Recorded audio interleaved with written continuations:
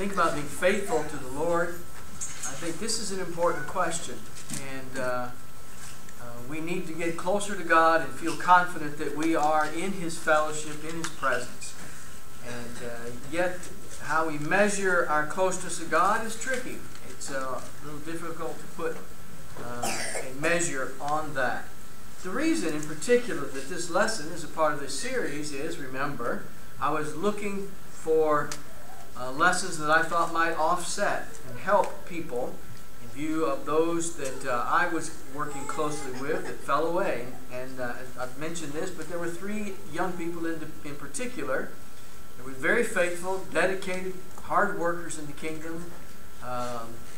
2 of them newly converted, and they were even extra studies and seeking others, and yet then lost their way along the way a few years into and after their conversion. And the question that we're looking at in this lesson, I have seen in a couple of other places where people begin to feel like, I just don't feel close to God anymore. I can't figure out. I go to worship, I sit in worship, I don't feel God's presence, I don't feel close to God, I don't feel what I used to feel, or and really an emptiness that somehow was present for them as they thought about their spiritual relationship with God. Sometimes we get discouraged, and sometimes we do feel like we're a long way from the Lord. We feel like maybe He's not very near us. And I think it's a serious enough question and idea that it deserves consideration, not just to brush off, oh, you just need to toughen up and do what the Lord tells you to do. Oh, I think that's true, but I don't think that helps the individual at the point.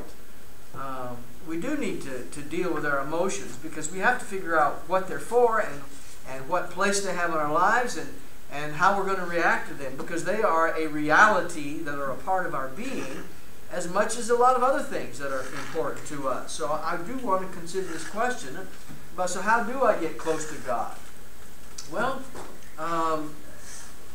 in the question, I started the lesson, so okay, where do I begin? I didn't know where to begin. So if you don't know where to begin, you start with the concordance. So I started with the concordance, and I said, okay, I'm going to look up all of the verses in the Bible that I can find that talk about getting close to God. I can't remember, it's a few years ago when I did these lessons, I can't remember if I included the Old Testament or not at this point. Probably just started with the New, and I used the concordance and tried to figure out any combination of words that would lead me to passages that talk about getting close to God. So close to God, near God, nigh God. And so I just started working on those and looked them up and ran down every reference and marked them down. If I could put them in categories, I would do that. And so, I got this material. Well, I've misled you a little bit. I looked for those words and looked and looked and looked, and I could find very, very few. There just weren't passages in the Bible that talk that much about being close to God. And we sang a good song about it, Near My God to Thee, a beautiful song, a good song. And we are going to look at a couple passages that do talk about nigh to God and near God. There's a couple. There's a few. But we learn by what we see in the Bible, and I want to suggest sometimes we start looking, we're going to learn from what we don't see in the Bible. We have some presuppositions and things that we anticipate and are pretty confident that God has in there somewhere, and we go looking for them. If we don't find them, we need to take that as a part of the revelation. I'm not concerned about that. I'm not talking about that. And we need to recognize the power that part of God's leaving something alone has. If God leaves it alone, then I need to leave it alone. And so the first thing I had was, well, that's just something that God does not talk about very much. And we'll look at the few passages that I found, but for now, let's just consider this idea that the Bible just doesn't say that much about being close to God. However, I did, in my determination to find something, narrowed it down to, well, what about to God? Find verses that say something about to God. You put whatever you want in front of that. And here's what I found. I found a lot more verses. There were verses that talked about being or becoming acceptable to God. Pray to God, or giving thanks to God. Now, you're hearing these. Yeah, okay, now I see that. Being reconciled to God, giving glory to God, or all glory to God, well-pleasing to God, and people who turn to God. Now, we see that, okay, and your mind, as a Bible student, you say, okay, I can't remember all of theirs, but a few, maybe you remember a reference here, reference there, but you read those ideas all of the time. And what I want to suggest here is really going to lead us to the next chart, and that is, when you look at the first side with our introduction about this idea of being close to God and near God, we're thinking about this personal relationship with God.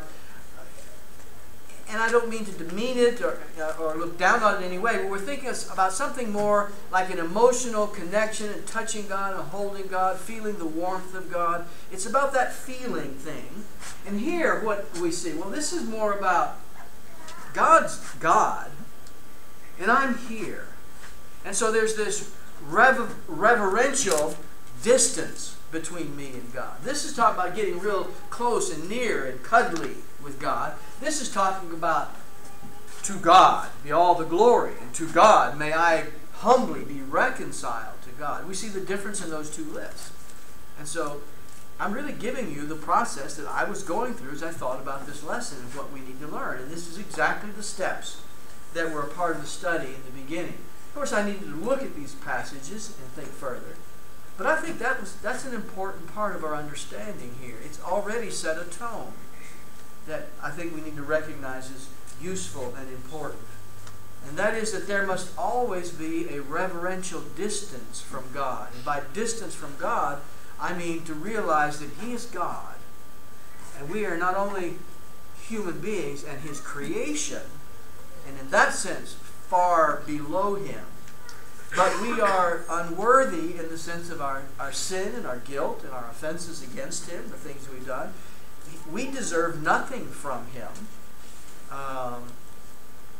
We do not deserve grace, and we do not deserve His love, but yet He extends those to us, and that starts pulling us toward Him, of course. But even as we embrace forgiveness, aren't we a little embarrassed before Him? Don't we still feel we should be better? I should be better. And yes, there's a passage that talks about appearing boldly before the throne. We'll get there. But let's consider this part at least first. And the reality is, we start to read these passages is that really my approach to God is only on the basis of, first of all, reconciliation and forgiveness, and secondly, by faith. Getting close to God. You want to get close to God? Well, the first thing you need to think about is how to get forgiveness. Because you're a sinner, you're not worthy, you don't belong in His presence. And I'm not just talking about you, I'm talking about all of us. That's where we are. And getting close to God needs to start with the humility that comes with the guilt that we feel before God. In 1 Peter 3:18, for Christ also suffered once for sins, the just for the unjust, that He might bring us to God, being put to death in the flesh, but being made alive in the Spirit. Now there's a basis on which we can get close to God or come to God. Jesus died. In the flesh, He was put to death. And He suffered for our sins so we could come to God.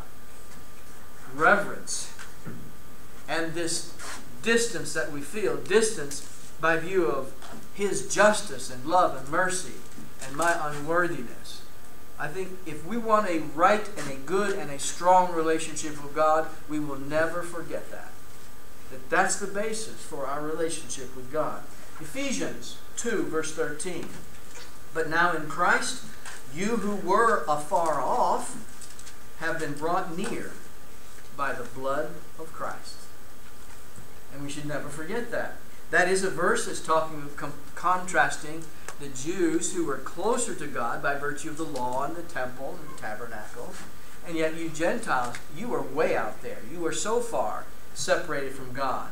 But now even you who were so far away from God, you've been brought near by the blood of Christ.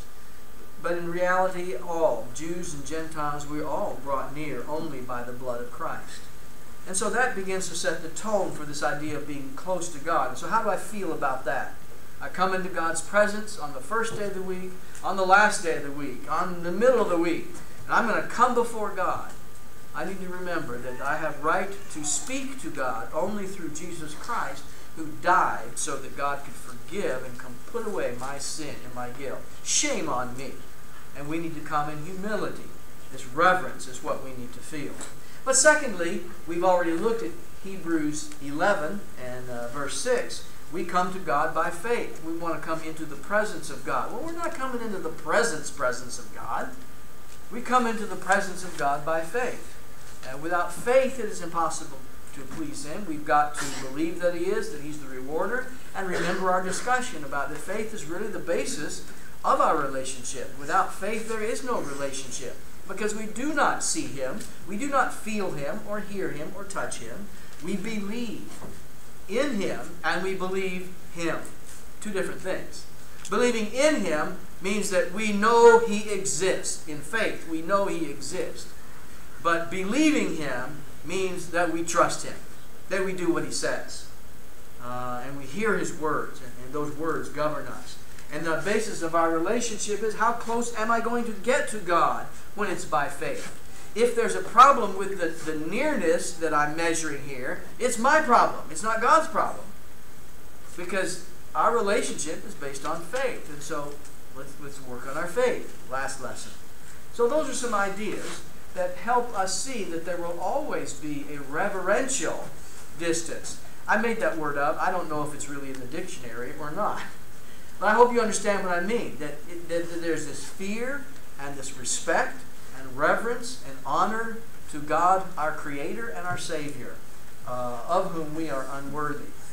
And so, where I want to go with this on a practical level is, I need to be careful about my attitudes that talk about my personal relationship with God and getting close to God. I need to beware of a casual, familiar attitude that diminishes the significance of the separation between me and God by virtue of who He is and who I am, and what He has done and what I have done. There's the reconciliation and forgiveness. That's the only basis that I can speak to Him. And so when I talk about my personal relationship with God, I don't believe I can say that, well, I know God, He's going to come down on my level. Or I know God, He loves me so much, it's just like He's got me, I'm sitting on His lap. It made me uncomfortable just to say that right now. I just don't believe that's the nature of our relationship when we talk about a close and a personal relationship with God. A close and a personal relationship with God, I mean, on His side of it, I'm not sure I can fully understand and comprehend what He is doing, and I can understand what He's told me. His love and His care seen in His forgiveness and the giving of His Son. And that He does not even resent me in the forgiving of His Son. I can't comprehend that. But I'm not ready to assume that I'm sitting in His lap. By close and personal relationship with God, that has to do with my personal responsibility to Him, my personal appreciation and gratitude to Him, my personal honor and humility that I feel before Him. That's all very personal. And that if I'm going to go to heaven, if God is going to save me by His grace, it's going to be because the choices that I have made, the commitment that I've made, the service that I've offered is arising out of a personal commitment to Him. And again, we're still not talking about something warm and fuzzy and cuddly, but we're talking about inner and deeper and personal feelings and decisions. And so what's that got to do with my feelings? So, well, we're trying to find our way here. So what do we do about our emotions with regard to our personal relationship with God? I've sufficiently, I think anyway, sufficiently emphasized this matter of reverence and honor and the distinction. We're creatures, and we are sinful creatures, and He is the Creator and a loving, forgiving Savior. So let's talk about how we feel about stuff and how we feel about our relationship with God in particular. I'm asserting something here. We'll see if you believe that I'm speaking properly here. But I believe that spiritual strength is not measured, not properly measured, by our feelings and our emotions. I think it's dangerous to judge our spiritual strength on the basis of how we feel. And I certainly believe in emotions. I mean, I'm not stupid. I've got emotions, right? I'm scared, I'm happy, I'm sad, sadness to depression sometimes. I feel love and affection. I get angry. But when we think about our relationship with God, sometimes we're disappointed when there is a lack of some things. And I want you to know that I am not in any sense insulting or diminishing anyone, because I know this is a struggle and a spiritual battle for people as they try to figure out what to feel and how to react emotionally to the Lord. And some feel these things more certainly and definitely, and others do not express. But the idea of tears, have you ever shed tears in worship? And some of you can say yes, and some of you can say, I'm not sure. I don't remember for sure. And so who's weak and who's strong? Is that the measure? Or, chills, when you get the goosebumps, or your hair kind of stands up on your arm. You feel a warm glow. Your heart ever kind of flutter, literally or metaphorically, either one. And do you ever get excited about God and His Word? And do we get those goosebumps? And the word emotionalism is dangerous, because when you put the ism on there, then that becomes an idea of itself rather than just emotions. So there's a difference between feeling and emotions, and then turning over to emotionalism as a governing factor, a basis on which we make decisions and choices. In Acts chapter 4, well, I forgot to ask that question. Let's list passages that describe the spiritual feelings of true disciples of Christ. Where are they? I'm not asking anybody to speak up, because some of you have thought of one or two already, and some of you can't think of any, and I don't want any of you to be embarrassed. If I were sitting out there, I'd say, I hope you didn't call on me. But can you think of any place in the Scriptures where faithful disciples of Christ are identified and telling about a situation, and then how they feel is described? It's a little tricky, right? It's not totally gone. There's the Ethiopian who was converted on the road to toward Gaza, down, and after his baptism, he went on his way rejoicing. Well, we know something about his emotions there. His heart was full of joy, and he was open with it. He was rejoicing. That's doing something. I don't know if he was singing or laughing or smiling or what, but he had emotions, and they were generated by a spiritual relationship and action. So let's find another one. In worship, particularly in worship, we're supposed to sing and make melody in our hearts, and isn't there joy and rejoicing in there somewhere? It seems like it. With grace in our hearts. That sounds like emotion. Hard to nail that one down, but grace is favor or goodwill. Okay, yeah, we've got goodwill and favor in our hearts toward God. Do we feel that? There's an emotion. But you get my point. It's a little hard to find much about the emotions, and all I want to suggest is we need to put this in its place. Emotions do not seem to be, all right, let's get spiritual, emotions, and let's talk all about that. The Bible doesn't do it that way. And so, are emotions in there somewhere? Absolutely they are. But let's not make them a priority. As I started by saying, are they a true sense or judge or measure of spirituality? They don't have that place in Scripture. But in Acts chapter 4, we got such a great story about the disciples who are fervent, who are strong, and find themselves in situations where emotions do bubble to the surface, I believe. In Acts chapter 4, Peter and John have been released from prison. They were arrested after they healed the lame man in the temple, and preached to a bunch of people, and a lot of people were baptized. And the authorities come and put them in prison until the next day and say, "What do you think you're doing?" and go after them. At this point, they threatened them. I can't remember. They may have beaten them too, but they at least threatened them and challenged them. "You do not preach anymore in His name." Just really let them have it there. Now, in chapter 5, they're going to arrest them again, and I think that is when they beat them. Well, when Peter and John get out of prison, in verse 23, 4:23, being let go, they went to their own companions and reported that the chief priests, all that the chief priests and elders had said to them. So they report to the church. What happened? What happened? Well, and they tell the congregation. 24 says, so when they heard this, the congregation, they raised their voice to God with one accord and said, "Lord, you are God who made heaven and earth and sea and all that's in them, who by the mouth of your servant David has said, why do the nations rage and why do the people plot vain things? The kings of earth took their stand and the rulers were gathered together against the Lord and against His holy Christ." People have been doing that for centuries. What did that get them? Verse 27. "For truly against your holy servant Jesus, whom you anointed, both Herod and Pontius Pilate, with the Gentiles and the people of Israel, were gathered together to do whatever your hand and your purpose determined before to be done.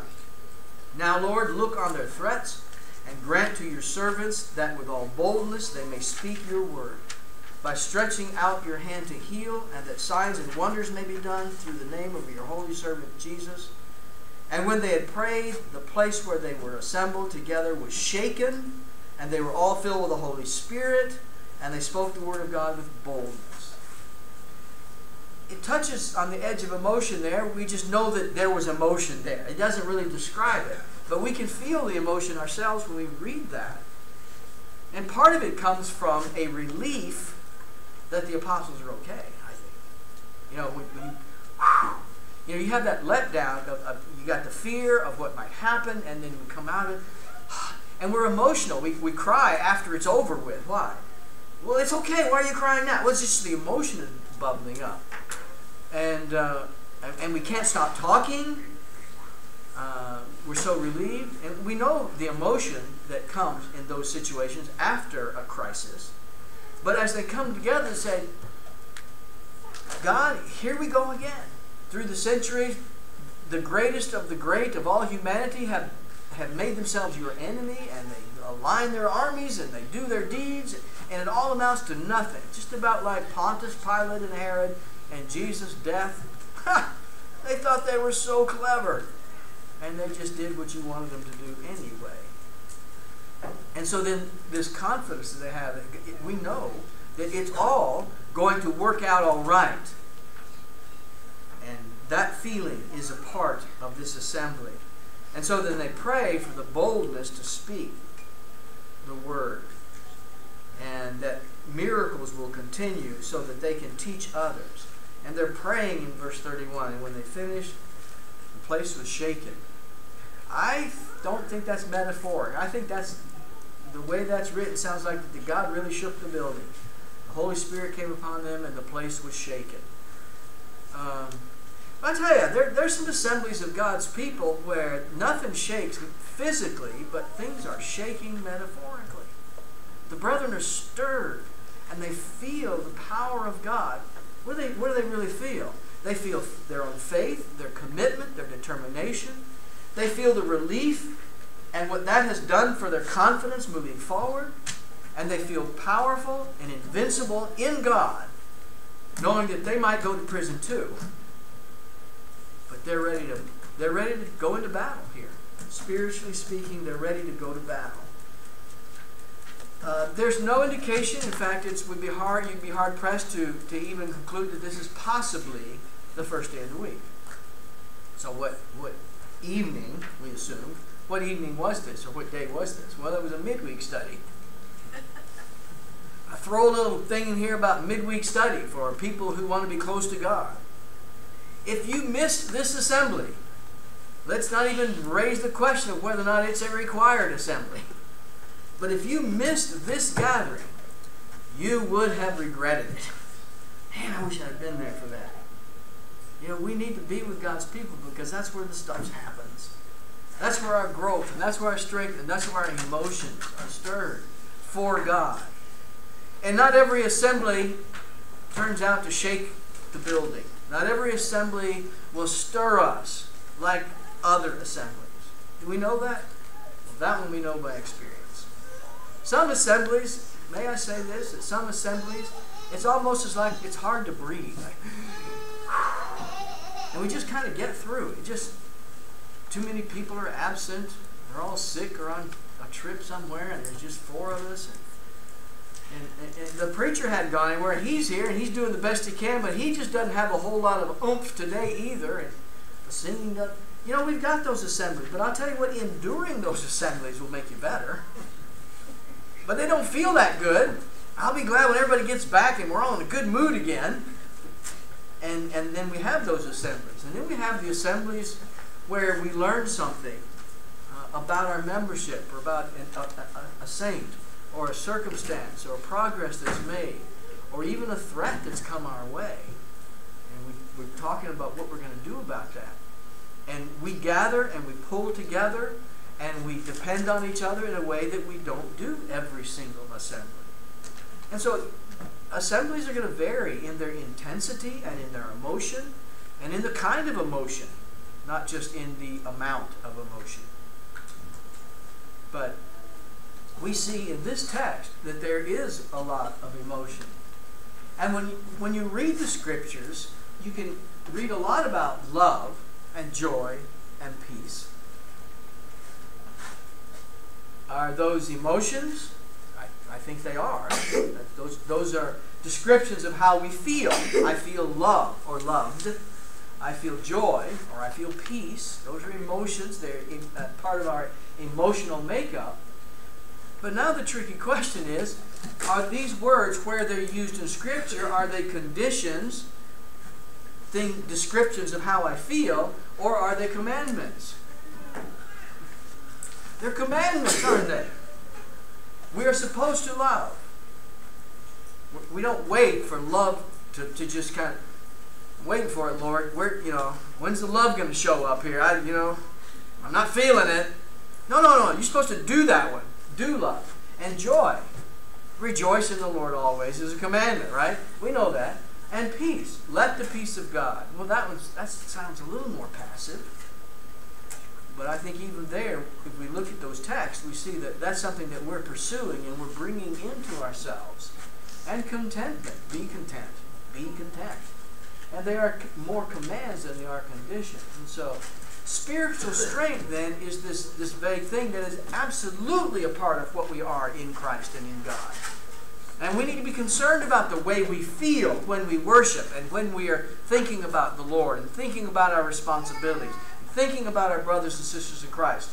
But they're not accurate measures of our spirituality because they are constantly fluctuating based on our circumstances and based on how I'm reacting to the circumstance. How do I get close to somebody anyway? Just anybody, God or anybody else. Well, you got to get to know them. You got to trust them.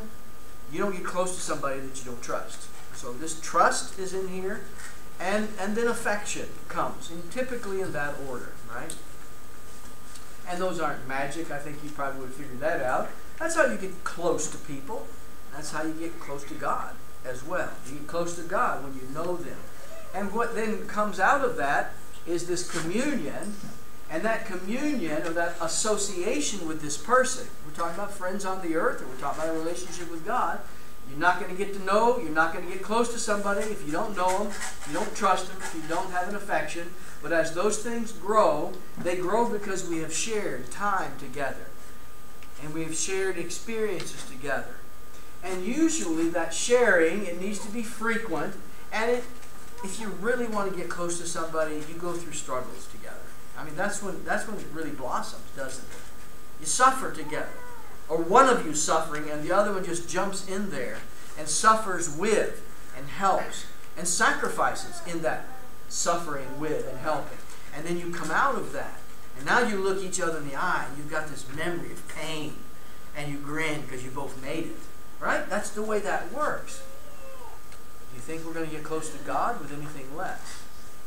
We've got to do that with the Lord. So how do we do that? How do we get to know and trust and have an affection for God? Well, there's lots of passages, and we're not going to read all of those. I want to read the one that's underlined, or at least read a part of that in 1 John on knowing God. 1 John 2, 3, and 4. Hereby we know that we know Him if we keep His commandments. Darn, you just keep coming back to that, that stuff. I want to feel something. Well, I'm looking for verses here. You know God by listening to what He has to say and then doing what He has to say. Your friend says, I'm really not feeling well today. Do you think you could do something for me? I'm not even listening. Oh, what? What? I said, I'm not feeling so good today. Could you help me out here? Could you do something for me? No, I ain't got time today. Okay, well, that happens. But how many times can I do that? And that friendship is just kind of dead in the water there. It's just sitting. And so, if we're going to be close to God, we're going to listen to Him. We're going to do what He wants us to do. And that's how we get to know God, by keeping His commandments. In James chapter 2, on trusting God, faith is shown and made perfect when it works. Through love, when it works. And Abraham was justified by works when he offered his son Isaac on the altar. And it says in that same text right there that he was called the friend of God. We want to be the friend of God. Not many times in Scripture that those more casual words are used for a relationship with God. Enoch walked with God. Noah was the friend of God. And Noah trusted God, believed God, and he did whatever God wanted him to do. So again, that is the key element in our closeness to God. The third one, we need to love God. John 14, 15 through 23. I do want to turn there and read more of that. This text will help us, I think. John 14, I'm beginning in verse 15, and this is a longer reading, but I want you to listen. If you don't even turn there, at least listen well. And think about the idea of loving God, which is in here, abiding with or being with, any concept that suggests a nearness to God. And let's look for things that Jesus says here. 15, chapter 14, verse 15. If you love me, keep my commandments. And I will pray the Father, and He will give you another helper, that He may abide with you forever. The Spirit of truth whom the world cannot receive, because it neither sees Him nor knows Him. But you know Him, for He dwells with you and will be in you. I will not leave you as orphans. I will come to you, Jesus says. Okay, this is that passage talking to the apostles, where Jesus is promising them the working of the Holy Spirit in a miraculous and a powerful way that they can be apostles. That's right. But this is how the apostle were going to feel close to God. So let's just take those concepts from this passage. Verse 19. A little while longer and the world will see me no more, but you will see me. What do you mean by that? Well, I'm not going to be here and the world won't see me. But you'll see me. By faith and in the things that I will do in you. But you will see me. And that day you will know that I am in my Father, and you in me, and I in you. This is talking about being close to God, isn't it? He who has my commandments and keeps them, it is he who loves me. And he who loves me will be loved by my Father, and I will love him and manifest myself to him. Judas, not Iscariot, said to him, Lord, how is it that you will manifest yourself to us and not to the world? Jesus answered and said to him, if anyone loves me, he will keep my word, and my Father will love him, and we will come to him and make our home with him. That's about as intimate a passage as you can find in the New Testament. There's some Psalms that speak in this kind of terms of this closeness, and very emotional. They're Psalms. But in the New Testament, this paragraph is about as intimate a description of a relationship with God as you can find. And it comes back to love and abiding in and abiding with and being close to. And on our side of the bargain, it always involves our obedience and His Word and obeying His commandments. That's what the Bible talks about when it talks about being close to God. And so we will feel close to God when we understand the significance of that relationship and we see ourselves walking with God by keeping His commandments. That's how we get close to God. I'm going to finish by looking at two passages that do talk about being near God. In Hebrews chapter 10.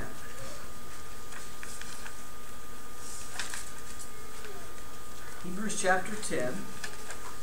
We've come to in Hebrews, you've come to the end of the doctrinal explanation of the relationship of the Old Covenant and the New Covenant. And the Old Covenant has served its purpose, and it's been a type and a figure and brought us to Christ. And really in chapter 10, he's kind of nailed that down, that covenant has been satisfied and fulfilled, and there's a new covenant. And it has been inaugurated with the blood of Christ. And so in chapter 10, verse 19, therefore, brethren, let's make some practical application here. You're in Christ with a new covenant and a new opportunity for a relationship with God. And he says, therefore, brethren, having boldness to enter the holiest by the blood of Jesus, by the new and the living way which He consecrated for us through the veil, that is His flesh, and having a high priest over the house of God, let us draw near with a true heart, in full assurance of faith, having our hearts sprinkled from an evil conscience and our bodies washed with pure water. Let us hold fast the confession of our hope without wavering, for He who promised is faithful. And let us consider one another in order to stir up love and good works, not forsaking the assembling of ourselves together, as is the manner of some, but exhorting one another, and so much more as you see the day approaching. This is one of the few passages that really talks about coming close to God, drawing nigh to God. And so we've got this boldness to go into the most holy place. The metaphor is the tabernacle and later the temple, that we know only the high priest went in there, and only once a year. We say that all the time. And because even that is suggesting the separation from God, and yet through Christ, we have become priests, and we don't just go into the front room, we go into the back room, into the most holy place. And we've got that boldness, not because we are something, but because we've been washed by the blood. There's still that reconciliation that had to happen, that repentance. And so in all humility, we confidently take that step. If we were going to do it literally instead of metaphorically, I'm not so sure we'd be all that confident. I think we'd stick the toe in there and kind of wait and see what happened. Because coming into the presence of God would be awesome. But here we come in by the new and living way, and this is by His sacrifice and His flesh. Again, the forgiveness is what has to happen. So even verse 22, as we draw near, we've got to remember that. But we draw near, verse 22, we draw near with a true heart. So there's the sincerity. Am I sincere? If I don't have a sincerity in all of my faith and my reverence and my honor, my thanksgiving, if that's not genuine, it's going to feel empty. But we come with a sincerity in verse 22. And we come with a true heart in the full assurance of faith. Do you really believe that as we gather together as God's people in this pathetic little place, that this is something wonderful and magnificent and awesome, that we are in the presence of God? And then we eat the bread that you can buy anywhere, and the grape juice that's plentiful, and it's just grape juice. And we sit together, we pray in the full assurance of faith. We know that moment was wonderful, that we had the opportunity, and that what it means. And so, in the full assurance of faith, having our hearts sprinkled from an evil conscience and our bodies washed with pure water, that we are what we are because we've been forgiven by the love of God. Now, if you're ever going to feel warm, it's in the remembrance of forgiveness. And I'm not going to get any of those feelings from you guys. I'm going to get those feelings from within by my faith and understanding and sincere recognition of the truth. Whatever is created in a cathedral, whatever is created by powerful music, and I mean powerful music, whatever is created by holding hands, whatever emotions are created by all of the substitutes that are used in religion to generate the feelings that people want, are artificial and material. Because when we don't hold hands, then we've lost whatever spirituality we had. And if the organ isn't powerful and the chorus isn't truly harmonious, it just doesn't get it for us. And really, is spirituality dependent on these external circumstances? You might as well go to a pep rally at a high school football game. I mean, you can get stirred. I remember those days. And what was that? Well, these people aren't even going to come to the game. Man, we get together and holler, it feels good. It's not the real thing. And so we need to see that in true spirituality, the emotions will come from the faith, the submission, and that assurance that we feel in God because we know His Word and we trust His promises. And we know that we've committed ourselves fully and completely to Him. And that this moment and this place and these people are more important than anything else in my life. And you're not every day, but some days you're going to feel that very strongly and emotionally. And other days, you'll just know that it's there. And your spirituality is not diminished on the days that the tears don't crop up. It's not. Because you know those things just as strongly as the next week when you just kind of smile. This is a good thing. And you don't cry. Don't cry today. Today I'm feeling the happiness of it. And so, nearer my God to thee. Nicely done on the song. The other passage is James 4. Let me read this one a little bit more quickly. In James chapter 4, another passage that very specifically addresses being close to God. See, there's not very many, but here's another. In chapter 4,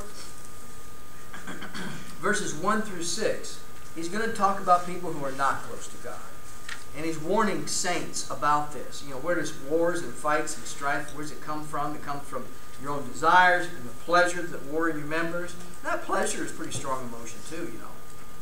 So emotions don't mean a lot, for good or for bad. You lust into, you do not have. You ask and you do not receive, in verse 3. Adulterers and adulteresses, you're not faithful to the Lord. Don't you know that friendship with the world is enmity with God? The quickest way to be separated from God is to become the world's friend and make worldly people your better friends. Don't do that. Whoever wants to be a friend of the world makes himself the enemy of God. And verse 5 is just a question that's raised. Don't you know that the Spirit knows that about you? You can't pull one over on Him. He knows that. So realize that. He gives grace to the humble. To the humble. How good does humility feel? Humility is a little bit like guilt. It doesn't feel good. But when we feel guilt, that's a good thing. It helps us get out of it. And when we feel humility, it's not pleasant. But it's a good thing. It puts us where we need to be. So God gives grace. That's who He favors. You're closer to God in your humility than you are in your strength. And we know passages that talk about that. So verse 7, here's what you need to do. You want to get close to God? 7. Therefore, submit to God. Resist the devil, he'll flee from you. Draw near to God, and He will draw near to you. Yeah, but how? Cleanse your hands, you sinners. Purify your hearts, you double-minded. The Lord knows you got a little bit tugging here towards the Lord, but I got a little bit pulling this way. There's some other things that are pretty important to me too. No. You got a single purpose. You got a single master. Cleanse your hearts, you double-minded.